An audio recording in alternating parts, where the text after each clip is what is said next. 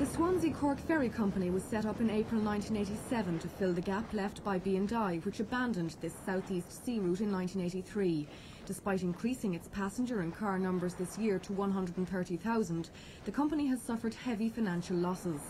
It blames the heavily subsidised fares being offered by B&I on its routes, against which the Cork company says it is forced to compete. Today's deputation told the Minister the loss of the ferry service would have a catastrophic effect on tourism in the Cork-Kerry region.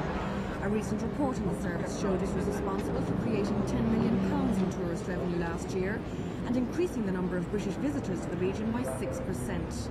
We are not objecting to B&I being helped to fight their battle to bring tourists to this country, but we are here to make the point that we have been treated in a similar fashion. It's as simple as that, and we've made that point. The future of the ferry depends basically on how the Irish government treats this ferry company. As a result of today's meeting, I am confident in fact that the Minister now realises the importance of the ferry, has accepted in fact the importance of the ferry, and that he will come up with the monies required to keep the ferry going, not only for the months remaining of this year but for next year.